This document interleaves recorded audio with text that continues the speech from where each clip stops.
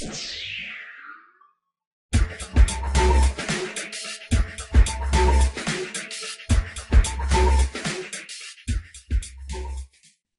in this question, we are asked to find out what is the differential equation of the current. We have to find a differential equation with current as the dependent variable. Now we will first see some basics of how to solve this problem. Now if you have a current of I flowing through a resistor, say flowing through a resistor, then we have voltage across resistor according to Ohm's law as I into R. Now what about an inductor? So the voltage across the inductor is L di by dt, because the voltage across an inductor is proportional to the derivative of current through it.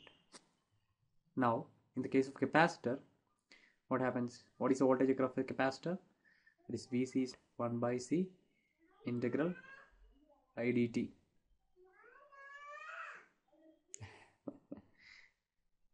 Now what we are going to do is we are going to write KVL in this circuit.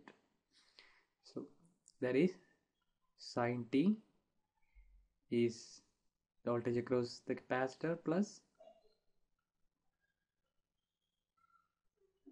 the voltage across the inductor plus the voltage across the resistor. That is, the value of capacitance is 1, so we have integral I dt plus 2 di by dt plus 2i. Now we are asked to find out what is the differential equation, but we have an integral sign here, so we have to remove it. Just differentiate it once more by differentiating this equation. By differentiating, we will have sin t. What is the derivative? Cos t. So integral I dt, its derivative will be I plus